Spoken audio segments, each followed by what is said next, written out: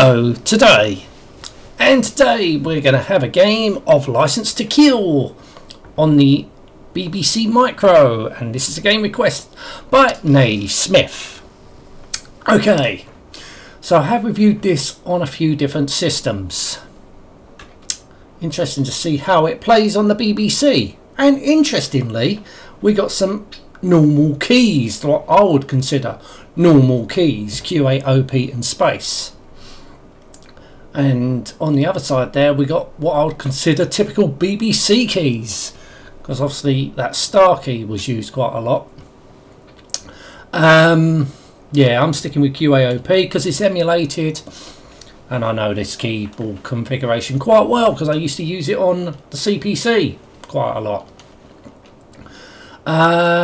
So how's this version going to play?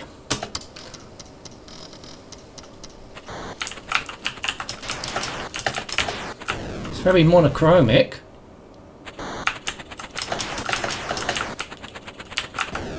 You know what? This is similar to the Spectrum version. Narf looks like the Spectrum version.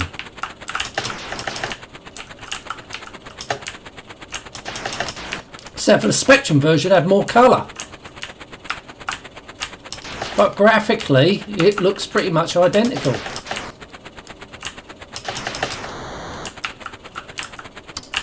Oh right, bloody hell, that was quick. Now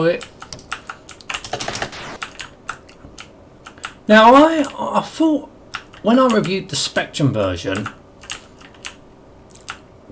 I thought it was the most playable. Fucking hell, look at this. Where the right, some clips, so get that. Wow, wow.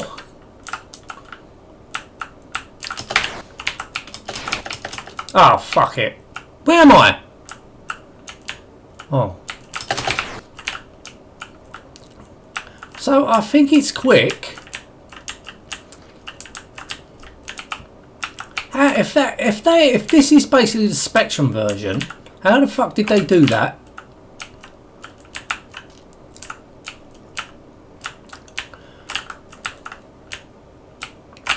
Because this has got the same processor.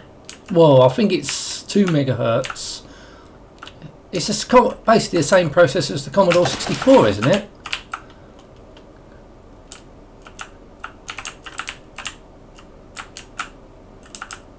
Where the Commodore 64 processor was 1 megahertz, this was actually 2, was it? I don't know. But this is the Spectrum version, I'm sure. Or was this... Or was it originally programmed on the BBC and got ported to the Spectrum? I don't think so, because there's more colour on the Spectrum.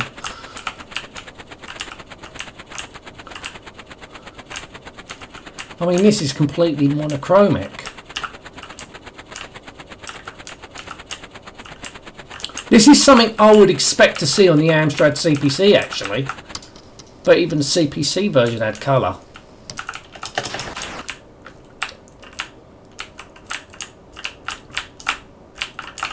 Fucking hell. That helicopter level seemed quite short.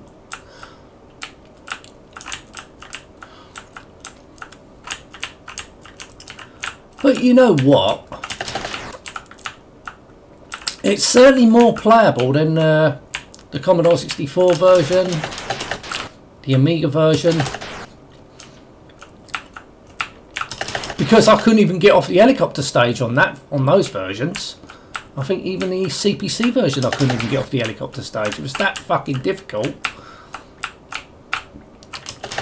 This seemed to be quite easy to get off the helicopter stage. It doesn't seem that big of a level. Was the level cut back because of memory? Because you've got to remember the BBC Micro's only got 32k of RAM. I wonder if that had to be cut down because of that.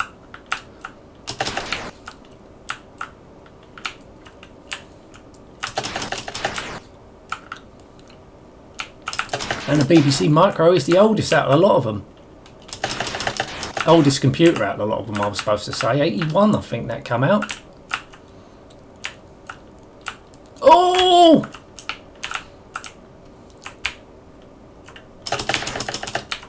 Oh, what? Fuck off. Game over. Give it one more go.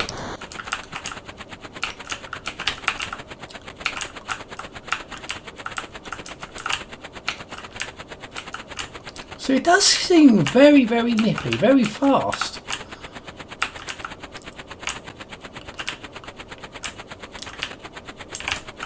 Fuck. Right, we're here already. So now we transfer on foot, because that's where we're chasing after Sanchez. If you've seen the film. Film was good. I did prefer The Living Daylights though, but it was still a good film. Oh, for fuck's sake. Timothy Dalton did make a good James Bond, in my opinion. Wasn't my favourite, but he did make a good James Bond. It's just a pity he didn't do more films. But that was down to, I don't know, something to do with the company. Didn't do no more films until it was revived in 1995 with Pierce Brosnan. Unfortunately, Cubby probably passed away by then.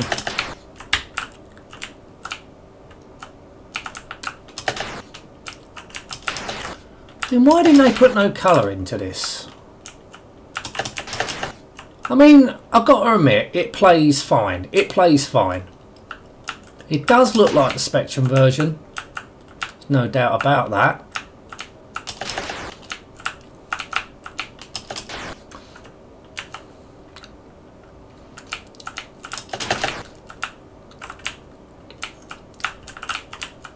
Oh, fuck. But at least I got off the helicopter stage. Really no problem. Where in the other versions I really struggled to get off the helicopter stage. See, it doesn't go back to the menu. Fuck it. Alright, let's have one more go then. So it seems quite easy, this helicopter level on the BBC. But you compare this to the Spectrum version, as I fucking lose a life for the first time. I think it was the first time, I don't know, I can't remember now. But you compare this to the Spectrum version, I have reviewed it on the Spectrum. It does look very similar.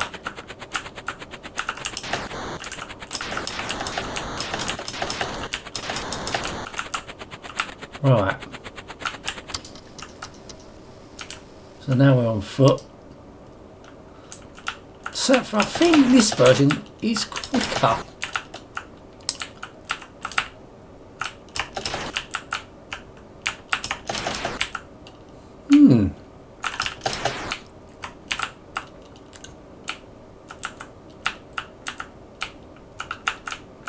Now I'm quite aware there was another Bond film that came out on the BBC, and that was the other Pierce Brosnan, Timothy Dalton one, The Living Daylights. But I cannot figure out the keys on that version, so I doubt very much I'll be reviewing it,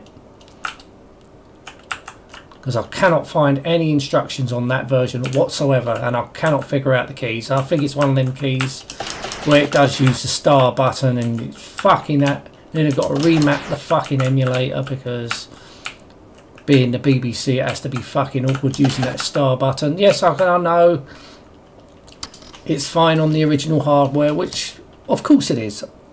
I can understand that. Anyway, yeah, this version of License to Kills, yes, it's not bad. It's not bad. I can get off that helicopter stage without too much issues. See, yes, I know I've got to take my time and all that, but it's a review at the end of the day. But yeah, it plays fine. It does play fine. It looks like the Spectrum version. Compare it to the Spectrum version, you'll see what I mean. Except for the Spectrum version had more colour. Anyway, I'm going to end this now. Thank you so much for watching. Till next time, and goodbye.